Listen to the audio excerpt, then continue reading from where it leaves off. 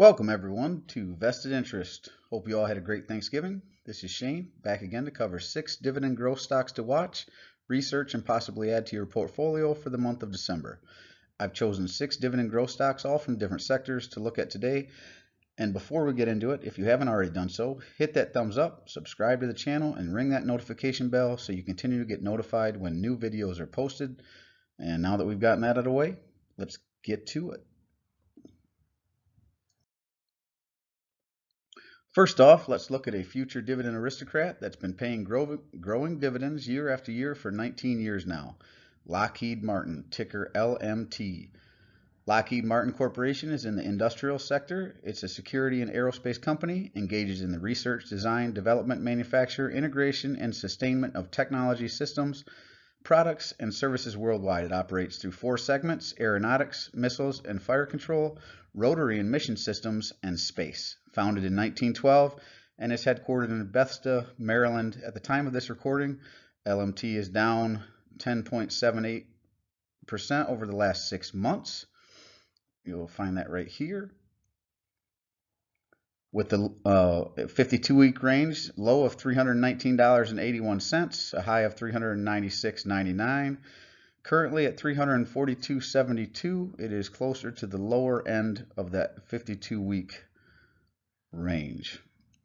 Currently sitting with a PE, forward PE of 12.80. That's significantly lower than the market. I think the current market for the S&P 500 is 28, 29, maybe even in the low 30s. Maybe went down a little bit with this recent drop on Black Friday here, but still pretty high. LMT has a 3.27 forward dividend yield, and it pays $11.20 annually, so per share. So over the course of a year, you'd make $11.20 off of 1 share of Lockheed Martin. And this is one that was on my November list. It continues to be, in my opinion, fairly valued, so I've moved it on into the December watch list as well. Next, we move into the into the information technology sector and look at Intel Corporation, ticker INTC.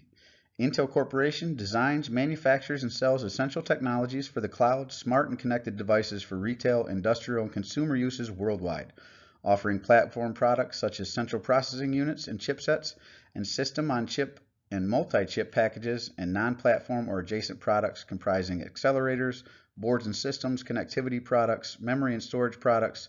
The company also provides Internet of Things products, including high-performance compute solutions for targeted verticals and embedded applications in computer vision and machine learning-based sensing, data analysis, localization mapping, and driving policy technology. The company was founded in 1968.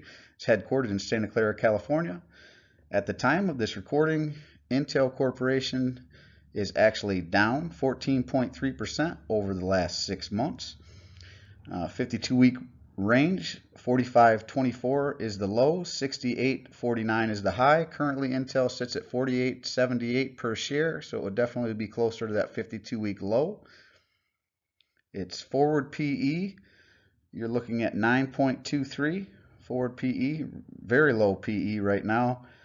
Dividend yield of 2.85%, and it's paying out $1.39 annually per share. This is another one I've been adding to pretty consistently. It's been down for a while now. Again, not easy to find 2.8% yield in the information technology sector. Intel definitely operates that. I believe it is a good one to take a look at and do some more research. Our third dividend growth stock to watch for December comes out of the consumer discretionary sector, a dividend aristocrat that's paid a growing dividend for over 50 years. We're talking about Leggett & Platt Incorporated, ticker LEG. Leggett & Platt Incorporated designs, manufactures, and markets engineered components and products worldwide. It operates through 3 segments: bedding products, specialized products, and furniture, flooring, and textile products. The company was founded in 1883 and is based in Carthage, Missouri. Currently, Leggett & Platt is lagging the market and is down over the last 6 months 24.64%. If you look over here at the 52-week range, she has a low of $39.90, a high of $59.16, and currently at $41.11. It's much closer to this low, $39.90, for the last 52 weeks of the last year. With the PE of 15, again, relatively low PE, especially for this market. Dividend yield of 4.09%, nice dividend yield, over 4%, and a forward dividend rate of $1.68 per share. This is another one that was actually on my November watch list. Continues to be very well valued in my opinion, and I will continue to watch and probably add this to my portfolio in the month of December.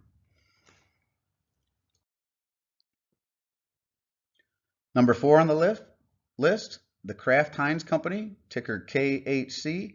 It's a consumer staple.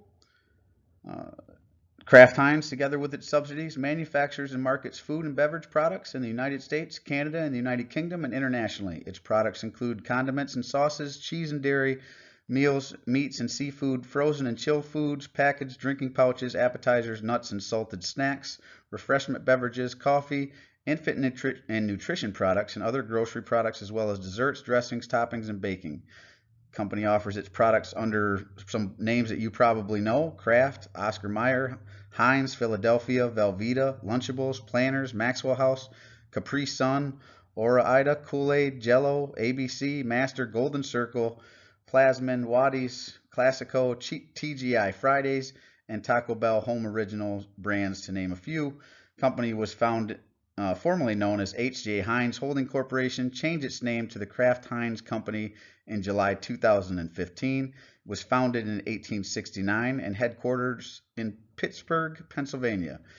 KHC is also lagging the market. Over the last 6 months, it's down 21.16%.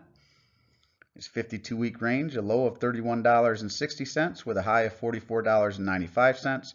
Currently at $34.83, much closer to that 52-week low of $31.60. It has a forward PE, again, much lower than the current market at 12.54. Nice dividend yield at 4.59, offering a yearly annual dividend rate payment of $1.60 per share.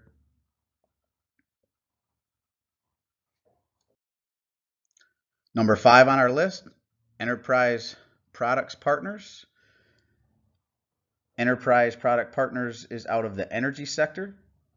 Provides midstream energy services to producers and consumers of natural gas liquids, crude oil, petrochemical, and refined products. The company operates through 4 segments: NLG pipelines and services, crude oil pipelines and services, natural gas pipeline and services, and petrochemical and refined products services. The company was founded in 1968.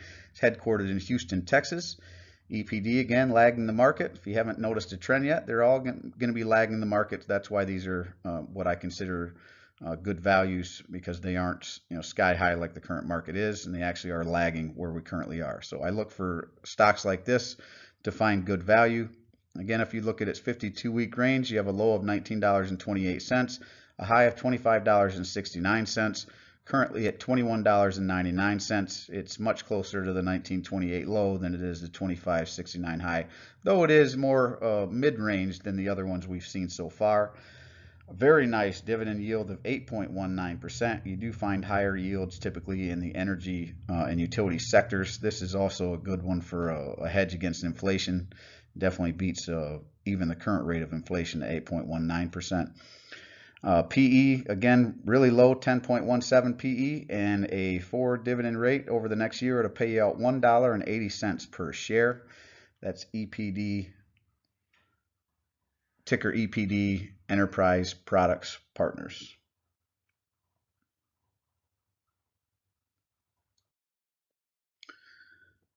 Finally, we look at the material sector. Our 6th stock for December is Vale. Together with its subsidies, Vale produces and sells iron ore pellets for use as raw materials in steel making in Brazil and internationally. Vale operates through ferrous minerals, base metals, and coal segments. The company produces and extracts iron ore pellets, manganese, ferroalloys, and other ferrous products, and provides related logistics services. Also extracts nickel and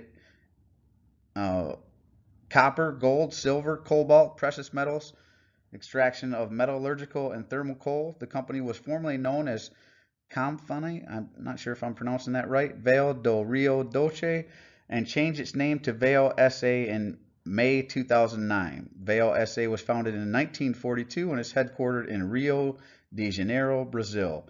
So this one actually gives you some pretty good international coverage. KHC actually gives you a little bit of international coverage as well. So these also help to diversify the portfolio, not only in different sectors, but in different markets around the world.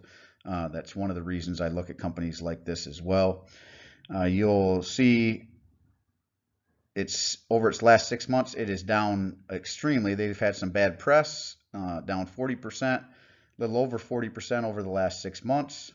Its 52-week range, a low of 11.16, a high of 23.18, currently sitting at $12.37. It is much closer to that $11.16 low than it is that 23 high. But boy, if it did scream back up to 23, this would be a fun ride up if you had some shares of this. Your dividend yield is 18.31%, though I believe this is only paid out annually or semi-annually. I would have to go back and look at that. And then every now and again, they'll pay out a special dividend as well. So this isn't your typical annual or monthly yielding dividend stock. This is more on a semi-annual or annual basis with some special dividends thrown in. So you have to do some research on that. Some people like that, some people don't. I like the higher yield. It doesn't bother me if it's only paid once or twice a year, as long as I'm getting a higher yield like this. The forward P extremely low at 2.97. Like I said, this company has had some bad press lately, and if there's a slowdown, you may see it continue to stay on these lower levels. But 2.97, that's just extremely low, and it pays out $2.27 per share over the next year, or that's what it just paid out. So again, that's Vale out of the materials sector.